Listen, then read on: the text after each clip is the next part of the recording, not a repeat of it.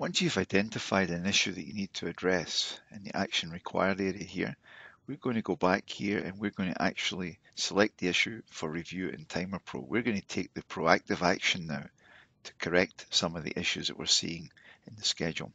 So what this is going to do is going to isolate the specific Yamazumi chart for the build sequence and model mix at the exact time of the selected issue. And then we're going to allow you to update the Yamazumi chart in real time using TimerPro to eliminate or minimize the effect of the issues.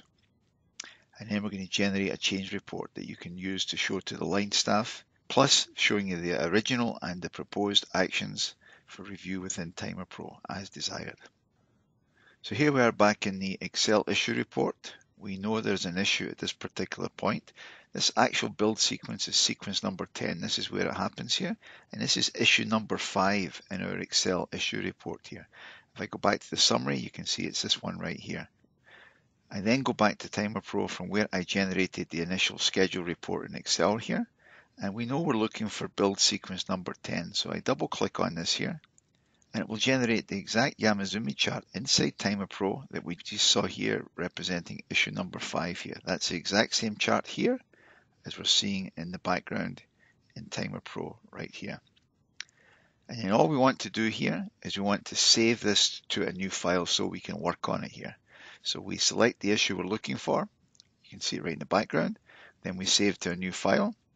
Are you sure you want to save the currently displayed balance into a new file? I'll say yes. It actually gives us an opportunity to save this. This is a good idea to save it at this point if you haven't already done so. So I might go in here and I'm going to come in here and I'm going to go to my libraries documents, my applied computer services, my samples, and this is going to be my multi-model files here. And I'm going to give it a name. So I'm going to say this is my model for demo video. Right, I save that right there. I click on the save. It saves that and then it's going to regenerate the process that we're looking to fix inside TimerPro itself here.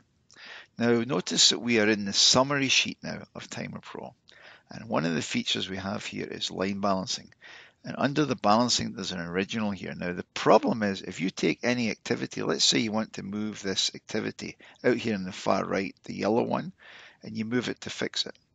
So you might move it down here. Well, if you do that, pretty quickly you're going to lose track of what you've done here. It becomes very difficult to follow the changes you're suggesting. So I'm going to put that back to where it was right there. And what we do is we come up here to the top left, we click on the original drop down here, and we set the original. And what that does, it changes the color of each of the bars. So if we take the same item over here above the takt time and drag it down now, it becomes very obvious the change you've made. This one has come from this stack here. Right, now we've got a problem here. If I take this one here, my other overtacked activity, I can move it around here, but no matter where I put it, that's not going to work for us. So what we need to do is we need to look for some alternatives here. So what we might decide, you might look at this and say, well, I can use this piece. I can ask this guy here to do it. I just drag it across and I drop it right in there. Now we're getting a little closer here, and maybe I can take one of these guys and move it up here. So what I've done, I've come up with 2 moves that I have to do. I'm going to ask this operator here to go and assist this guy here at these particular steps in the process so that everything can be done under the takt here. Now we need to tell the supervisor and the operator what to do. So we come back over here to the original and we're going to generate a change report here. So you can take that information and put it out into Excel. It only takes a second or 2. Now again, because we're using the colors here, it's obvious where things are happening. So you can see we changed this one with the brown one here. It went into the turquoise type color here. So you can look down here very quickly, you can see what's happened. And these 2 items with the orangey type color, they went into the blue color here. So again, you can see it down here. This is our suggestion of what to do. And we actually document it where it was. This is the original task, and where it's going to go to over here. And it tells you everything out here, the value added time and everything is documented right here for you.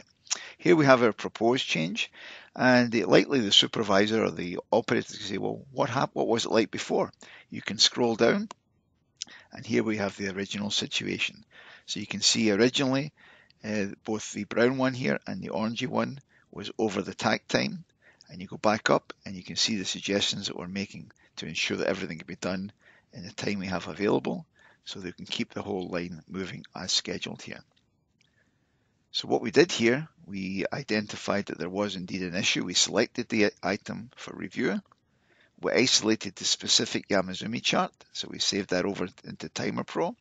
We updated the Yamazumi chart by dragging and dropping the activities around, and we generated a change report, so you could review that. And it also includes, it said right there, plus store the original and proposed action for review within Timer Pro.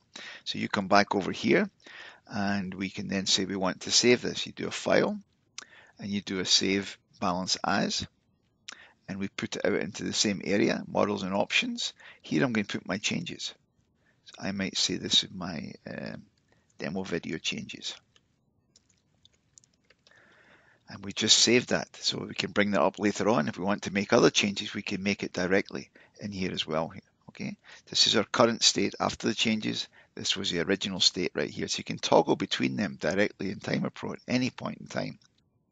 Then we want to return to the original source document, so we click here, and we've got an option down here, return to model file. And what this is going to do, this is going to take you back to where you were, looking at different processes. So it's going to run through a series of screens here. It's going to reload the schedule, figure out the calculations, and put you right back on the exact row that you were there before you decided to isolate it. This is our build sequence number 10 that we went ahead and isolated and updated. So you can see what it's done after this. You can actually go back up in here to the Yamazumi screens. This is this link going up here from the proactive action back into our review screen up at the top here.